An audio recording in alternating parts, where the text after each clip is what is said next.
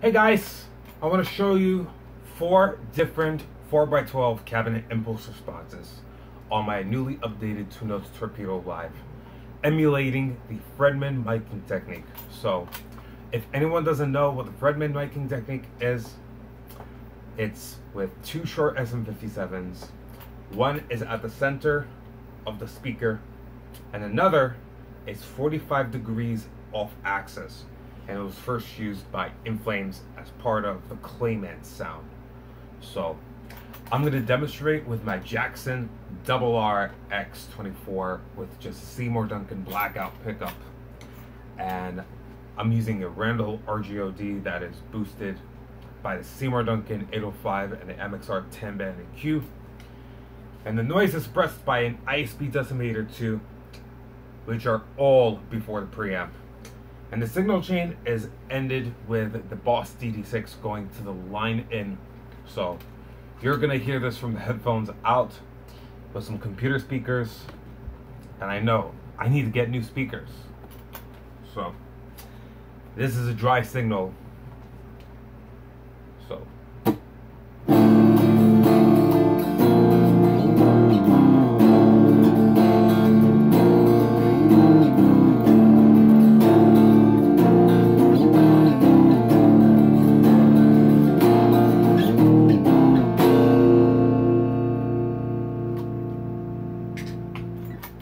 So I'm engaging the delay and the EQ to show you a difference in tone.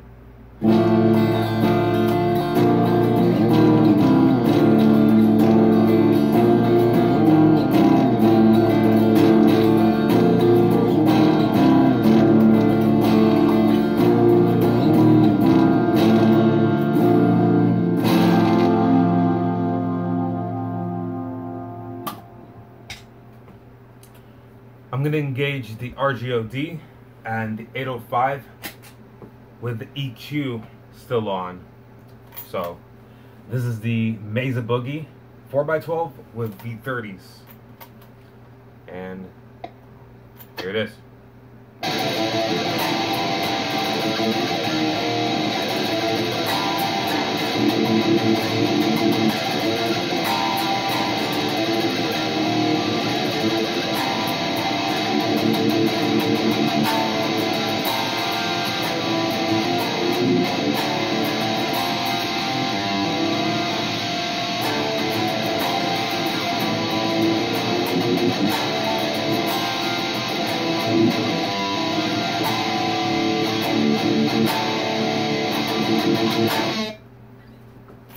All right, up next is the Diesel 4x12 impulse response. Oh, heads up, all 4 of those impulse responses are without a power amp simulation, just to let you know.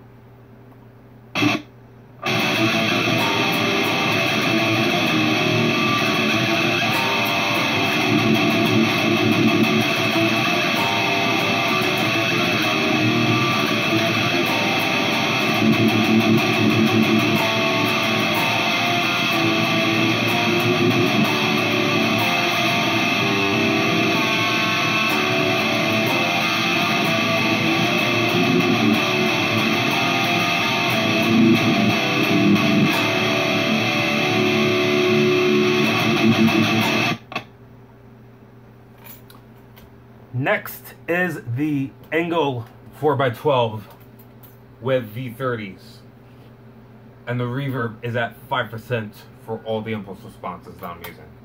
So, Engel 412.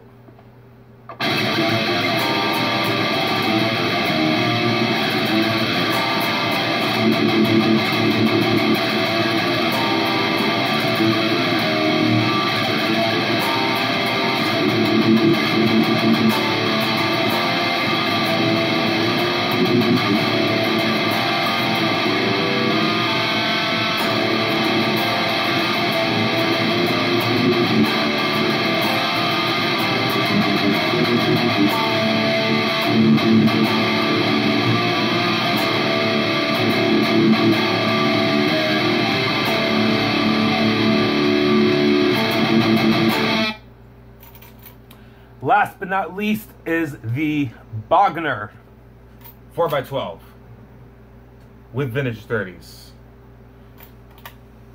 And it's the same technique. So, alright, this is what it is.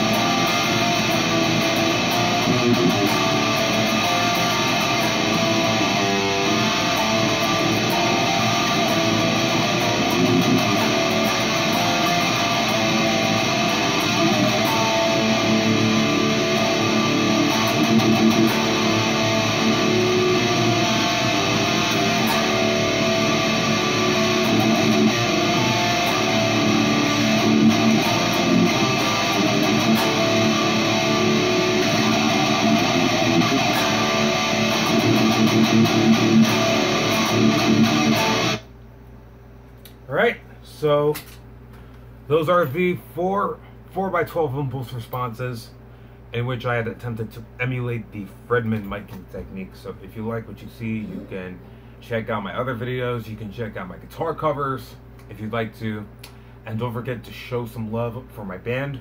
We had released another single, and there's more to come. So hope you guys like this demo, and I hope to catch y'all on the flip side.